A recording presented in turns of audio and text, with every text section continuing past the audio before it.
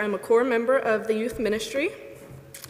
So when I was younger, my parents would all make me and my sisters get up and get ready for church every Sunday, and I absolutely dreaded it. I did not want to get up. I would rather sleep in and act like I'm asleep, and eventually they would wake me up and I would be dragged there. So I used to come to church and I would barely pay attention. The songs during Mass, they were super boring and I would fall asleep during them. And the words that were spoken by the priest were kind of more of a background noise to my daydreaming. But eventually, when I got a little older, my older sister Selena, she dragged me to youth group with her, and I really didn't want to go, but of course she was my sister, so I just went with her. And this was really the initial change as to how my priorities kind of shifted within my faith. I was introduced to so many different people and placed in a bunch of different situations that I would have never been in before.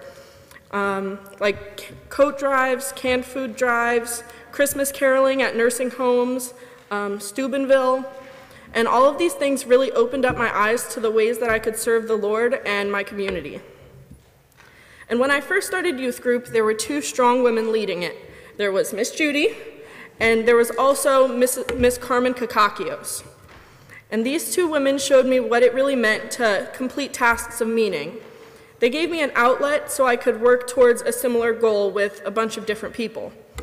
And I grew really close to these two women, and one day they noticed a change in me.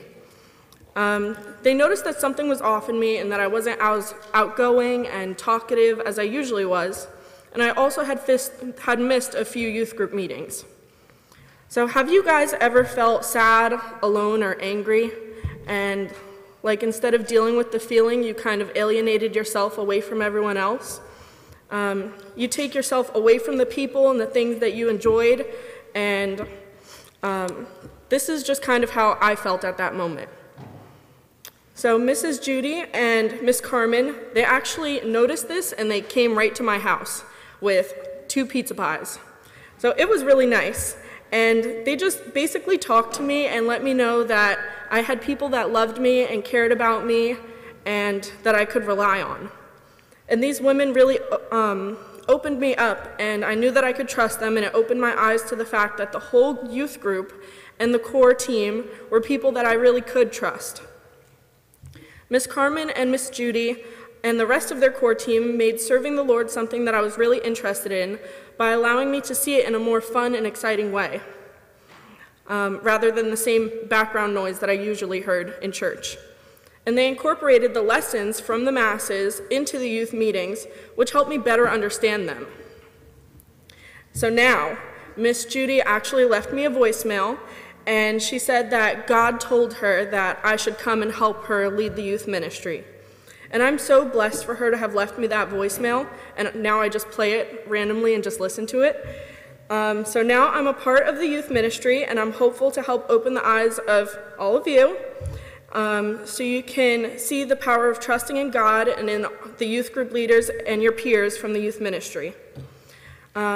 Also, I became a mother last year, and now I try my absolute hardest to incorporate God into his life. Miss Judy was so understanding with the fact that I have a 1-year-old son, so she lets me bring him along to our youth meetings, and he's now our official youth ministry mascot. So I am super blessed to have such an amazing and understanding group of people to work with, and I hope you guys will all join us in the youth ministry. Give it up for Alyssa. Thank you for sharing.